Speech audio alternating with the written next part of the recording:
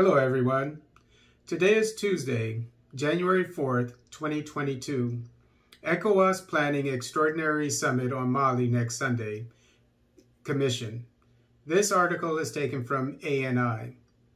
ANI, in case you didn't know, is an Indian newspaper, international newspaper.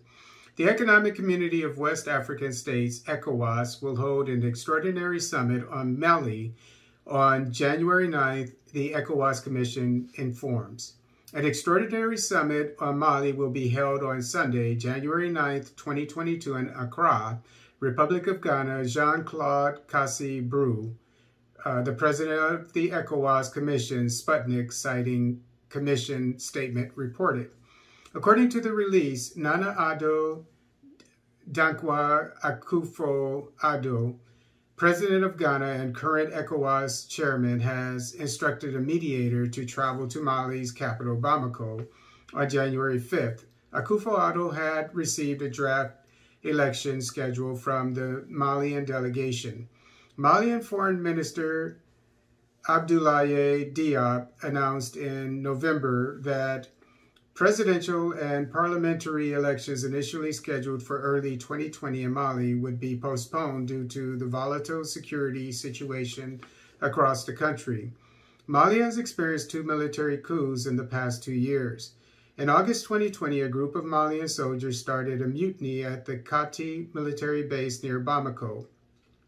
Insurgents kidnapped several ministers and high-ranking military officials, including then-President Ibrahim Boubacar Keïta, who later dissolved the government and parliament.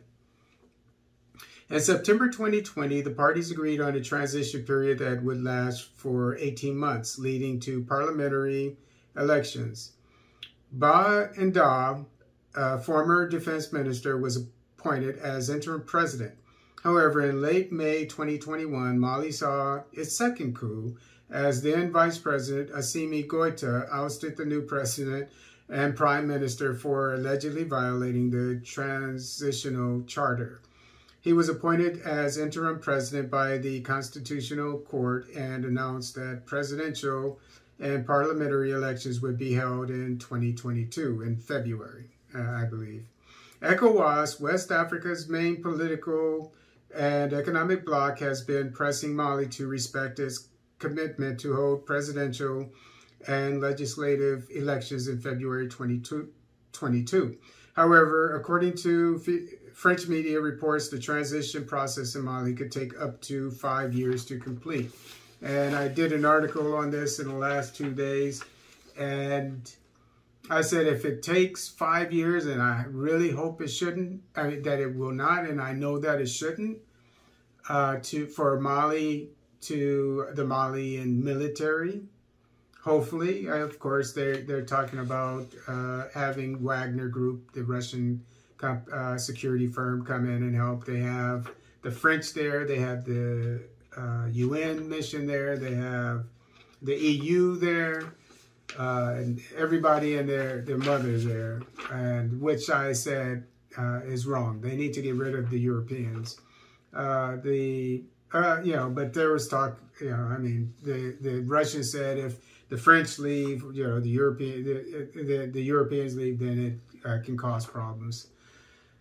So, I think for the time being, since they're already headed in that direction, maybe to go with the Russian security firm Wagner Group, which has had success in Central African Republic.